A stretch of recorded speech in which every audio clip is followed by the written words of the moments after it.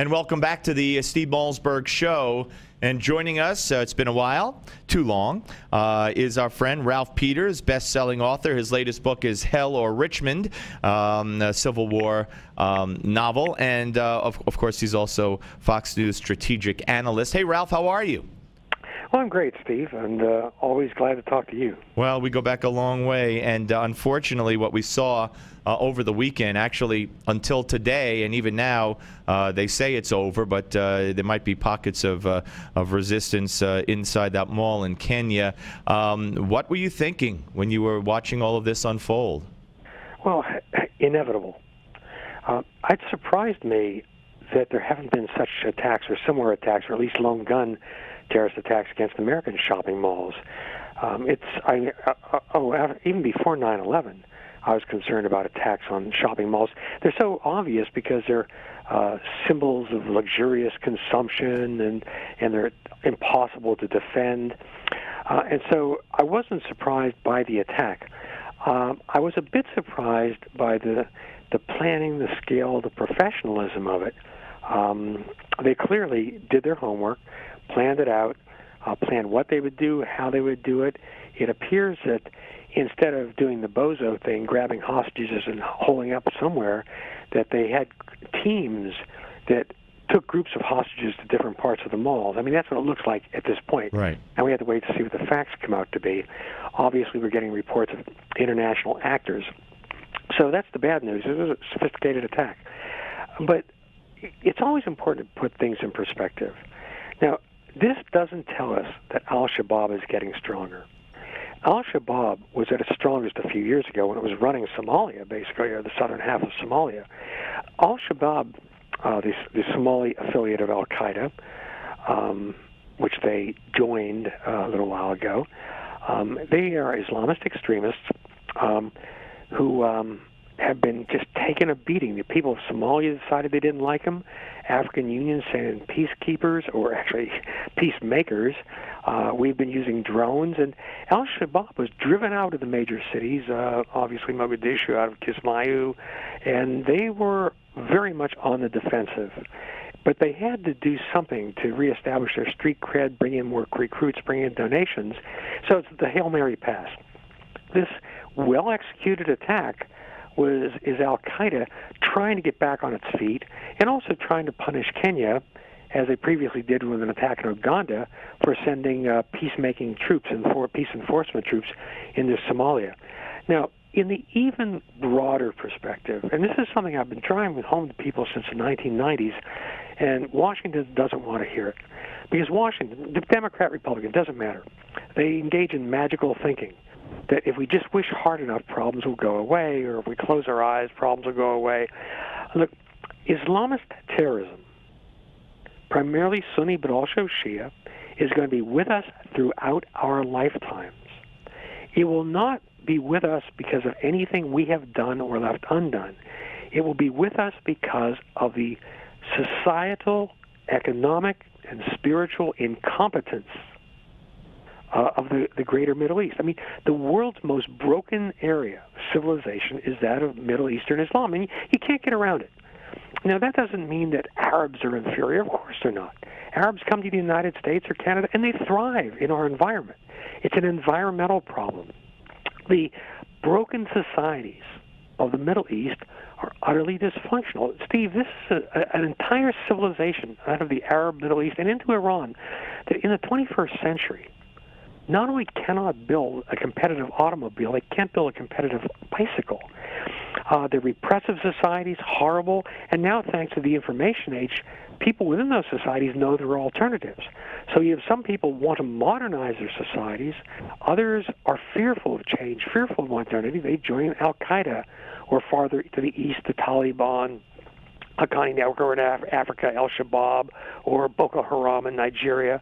And there is within the Islamic world of the greater Middle East a titanic, multi-layered civil war. On one level, it's Sunni versus Shia, but on an even more profound level, it's the good old-time religion folks, the Al-Qaeda types, the severe backward-looking folks, versus those who desperately want to modernize their societies. And, of course, minorities, Christians and others, get absolutely screwed by both sides, Sunni and Shia. So, anyway, the civilization of the Middle East is outside of Israel, of course. Israel is a great exception. The civilization of the Middle East is so utterly broken that even if it is fixable, it will not be fixed within our lifetimes, and these terrorists will be with us. Now, the bottom line is this, and this is what nobody wants to hear because it's painful. The only way to deal with violent religious fanatics is to kill them. 2,000 years of history of fanatical religion-driven insurgencies show us one lesson without a single exception in 2,000 years. They cannot be quelled by negotiations. They cannot be quelled by compromise or palliative measures. You have to kill them. And you have to keep on killing them. It's not a once-and-done thing. They're going to be Middle East is going to be generating terrorists for a long time to come. And we need to choose our fights, obviously. You take on the terrorists that are threatening us. If they're in their own sandbox, that's the local problem. But we're not going to. There's no way to escape this problem fully, and that's the bad news. We're in a long struggle. We're peripheral to the struggle. It's about the Middle East's own failures, but we become a target of opportunity at times. Yeah, we're talking to Ralph Peters here on the Steve Malzberg Show. Fascinating insight into the overall problem. I do want to go back to something you talked about in the sophistication of the attack, and notwithstanding what you said about the fact that you don't believe this shows that Al-Shabaab is peaking or getting stronger. In fact, your analysis indicates that they had peaked a bit earlier. What does it say for us here? In other words, we're full of soft targets, and like you and like others, ever since 9/11, at least I've been wondering, God forbid, when that's going to happen here and why it hasn't. Do you think that this sends any kind of signal that we need to? I don't know how, but heighten our security at soft targets or be more aware than we already are? Yeah, well, we can't protect every shopping mall with basically TSA-type measures. What you have to do, and the FBI has done a pretty good job of it, along with other agencies, you have to act preventively and preemptively. Now, the thing to worry about for us, and others have said this isn't just me saying it, is the renegades who join Al-Qaeda or the Taliban, get trained, and then come back. The ones who have experience of jihad and come back here because they have U.S. passports, or the ones who are self-radicalizing, the major Hassans, obviously, the Chernayev brothers in the Boston area. But that said, now here's another important point. It speaks very well of America as a land of opportunity and promise, that we haven't seen more domestic attacks, frankly, because Middle Easterners and other Muslims come to the United States, and they do have real opportunities.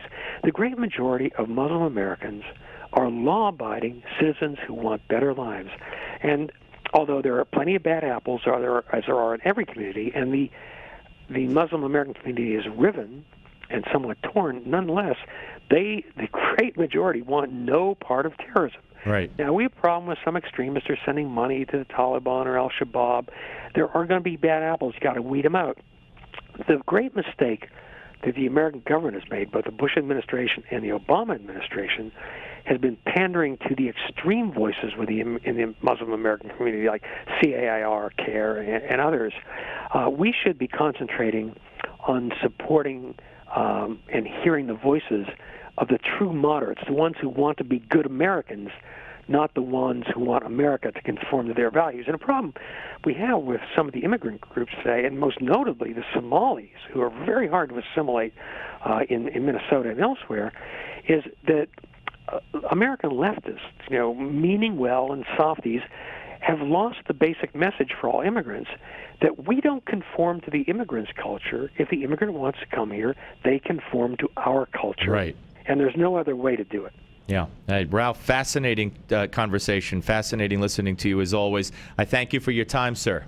My pleasure, Steve. Ralph Peters, ladies and gentlemen. Read his great Civil War novel, just an award-winning author, Hell or Richmond. And, of course, watch him on the Fox News channel, where he is a Fox News strategic analyst. All right, that's a lot of food for thought right there. And 855-777-9660 if you want to weigh in right here. Coming back, Steve Malzberg Show, Newsmax TV and radio. The Steve Malzberg Show. Are you at least 62 years old like me? Could you use an extra $50,000, $100,000 or more to live a better life? Then please consider the benefits a reverse mortgage can provide to you. With a reverse mortgage, you can have your mortgage payments stopped altogether and get equity out of your home to live on. And you can use the money to help you live a better life. How nice would that be, not to have a mortgage payment? Qualifying for a reverse mortgage is simple, since there are no income, asset, employment, or credit requirements. However, you must be 62 years or older, own your home outright, or have a very low balance on the mortgage, and be prepared to live in it throughout the rest of the loan. Call now for more information. 800-831-1560. 800-831-1560. 800-831-1560. That's 800-831-1560. Hi, I'm Joan London, and if you're worried about your parent or a loved one living alone like I was, and you want reliable senior care information, then call A Place for Mom, the nation's largest senior living referral service. You'll get free information on assisted living, Alzheimer's care, nursing homes, even important financial information. They had obviously researched every place, not just given me names. Really? Yeah. They found me a place for what she could afford, and it was magnificent. We're now very confident that she's safe, and they just helped every step of the way, and I can't thank them enough. So if you're struggling to find reliable senior living information, call A Place for Mom. This is a free service, and you can trust them to help you. If you're struggling to find reliable senior living information for your mom or dad, then call or go online to get the free help you need during this turbulent time. Call now, 800-908-1254, 800-908-1254.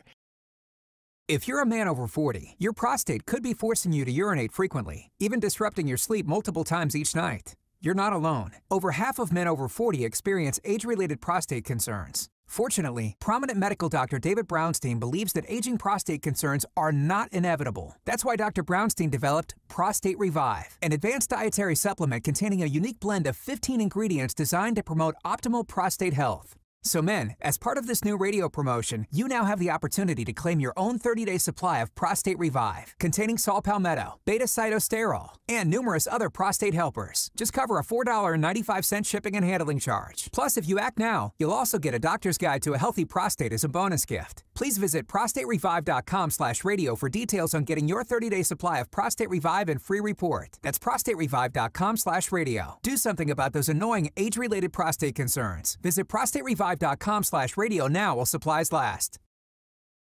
Did you know that right now, some retail banks around the country are allowing people to exchange ordinary paper dollars for real holding-your-hand silver? That's right. You can walk into almost any ordinary bank in the U.S. Then, after a short and free transaction, they might hand you a fistful of silver that's worth $50, maybe $100 or more. Anybody can do it. That's what amazed me. It doesn't take much to go in there and walk out with some silver. It's part of a weird transaction that very few people know about, but anyone can try this. You don't even need an account with the bank. A former Wall Street professional posted a free video online showing exactly how to do it. Just go to www.retirementsilver35.com and check it out. Keep in mind, this silver is disappearing fast. Over 2 million people have watched this video already. So check it out for free right now before the silver is all gone. Again, just go to retirementsilver35.com to watch the free video which details this exciting silver loophole. Drug, alcohol, and gambling addiction can be devastating for you and your loved ones. Don't let the disease of addiction ruin everything you've worked so hard for. The Treatment Helpline has helped thousands of people just like you take control of their addictions and live healthier, cleaner, and happier lives. You are not alone. Now there's hope. The Treatment Helpline has helped people just like you overcome their addiction. If you or a loved one is suffering from a drug, alcohol, or gambling addiction, let us help you today. Call 1-800-813-9821. Our seasoned addiction treatment professionals can show you how to use your private health insurance to help cover the costs of this life-changing program. Call now and get a free confidential consultation. 1-800-813-9821. That's 1-800-813-9821. Help is only a phone call away. Call 1-800-813-9821. That's 1-800-813-9821.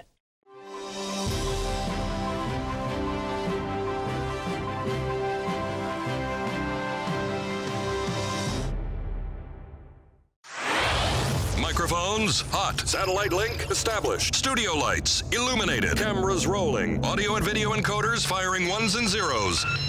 Internet stream is streaming. The most technology advanced radio show is on the air. Here's the captain of this enterprise, Steve Malzberg. All right, ladies and gentlemen, welcome back. Steve Malzberg Show, final segment for today. Tomorrow on this show, Senator Rand Paul will be among our many guests. Also, Charlie Hurt, columnist extraordinaire for the Washington Times. Let me ask you a question. Let's play a little game here. Want to play a little game? All right, we'll play a little game. Who said this? Who said this in criticism of the President of the United States in the October issue of Playboy? Don't be Googling it in the control room. Telling the leader in the interview to, quote, stop trying to relate to the public and be the effing president and be effing presidential. Stop trying to relate to the public and be effing presidential. Well, let's see. It must have been Rush Limbaugh, right? Some right-wing conservative nut job, right? No. Oh, it must have been some white guy who just has a problem with a black man being in a White House. No, I don't think so. No, sorry about that. Samuel L. Jackson. Yep, Samuel L. Jackson.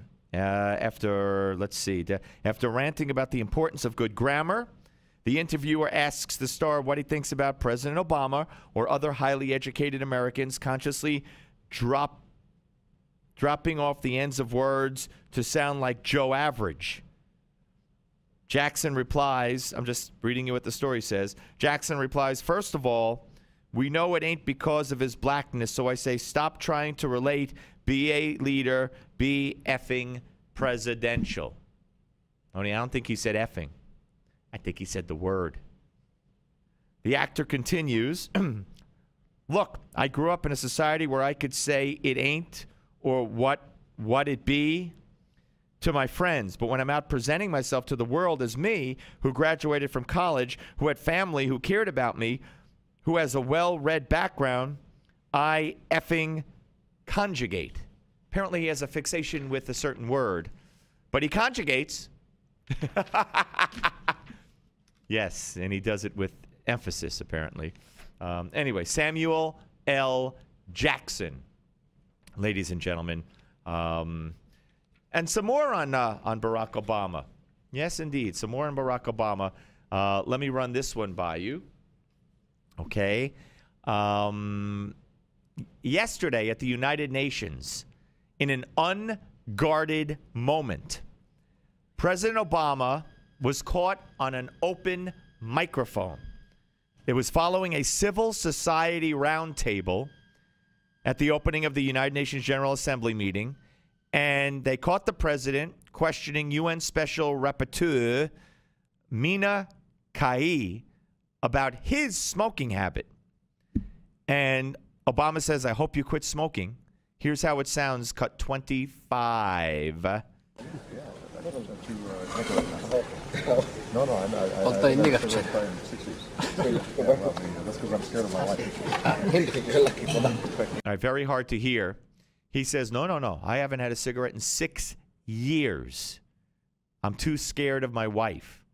6 years. Now, and here's how, when he said, I hope you quit smoking, Obama said, And Caillou said he still enjoyed a smoke from time to time and asked Obama if he had been able to kick the habit. I haven't had a cigarette in 6 years. That's because I'm scared of my wife, he said with a grin. Let's play it one more time now that people know what it is. They can listen for it. Cut 25. Yeah, I don't want to no, I haven't had a cigarette in 6 years. That's because I'm scared of my wife. All right, he's scared of his wife. Now, in a 2012 interview with iVillage, First Lady Michelle Obama said her husband had been motivated by their daughters to successfully quit for good. Let's see. Okay. In 2009, he admitted he still struggled with cigarettes and has continued to smoke on occasion as president. So that was in 2009. We're now in 2013. By my calculations and my fingers, that's 10, 11, 12, 13. That's 4 years, and depending where in the year in 2009 he said that he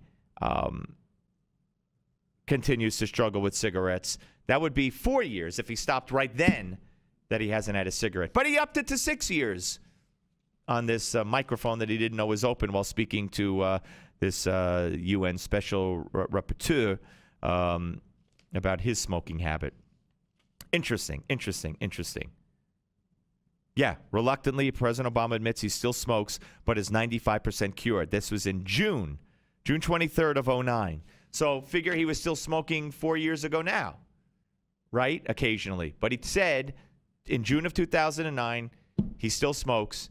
Yesterday, he said he hasn't had a cigarette in 6 years. Not a big deal, but not true either. You know, just for the record, it's not true. Now, speaking of not true, I point you to the Daily Caller, ladies and gentlemen, and I point you to the article by Josh Peterson on Michelle Obama. Michelle Obama has nearly 2 million fake Twitter followers. That's what it says here. According to the Twitter analytics application Status People, 37% of Michelle Obama's 5.25 million Twitter followers, or approximately almost 2 million of them, are considered fake.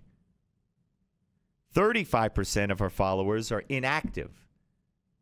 Wow. So 37%, which is almost 2 million, then another 35%, which is also almost another 2 million. So almost 4 million of her 5.25 million are either fake or inactive people on Twitter. And 28% are considered good or real. Michelle Obama's account is run by Organizing for Action and sent its last tweet on March 4th. That's what they say. It was a retweet of a message sent by the Twitter account of the First Lady's Let's Move initiative. The official Twitter account for the Office of the First Lady is at FLOTUS, F-L-O-T-U-S. Only 25% of the account's 513,000 followers are considered fake. Let me just say, whatever. Take it for what it's worth. You know, I'm not going to, if you want to get on her for that, get on her for that. I'm just reporting the facts here, folks. I'm a fact reporter. Report facts. Now, here's a fact. 6 in 10 Americans now believe that the federal government has too much power. 1 percentage point above the previous high recorded in September of 2010. 60% believe that now. 32% say the government has the right amount of power, and very few say it has too little power. Less government, less big government. That's a hallmark of conservatism, a hallmark of the Republican platform and the Republican message and the conservative message. Yet, whenever that's talked about by conservatives or Republicans, the media tears them down as wanting to hurt the poor, hurt the elderly, blah, blah, blah, blah, blah, blah, blah. 60% believe the federal government has too much power and is too big. Take it for what it's worth. Take it all for what it's worth, ladies and gentlemen. Reminder again, tomorrow on this show, Rand Paul will join us, and I wonder if Ted Cruz, well, he'll have to be finished because according to Susan Ferrecchio, he's got to be finished filibustering by noon tomorrow. We shall see, and we'll let you know where we stand with everything at the United Nations, everything with healthcare, and everything else that we'll be talking about right here on the Steve Malzberg Show on Newsmax TV and radio. Thanks, everybody. The Steve Malzberg Show.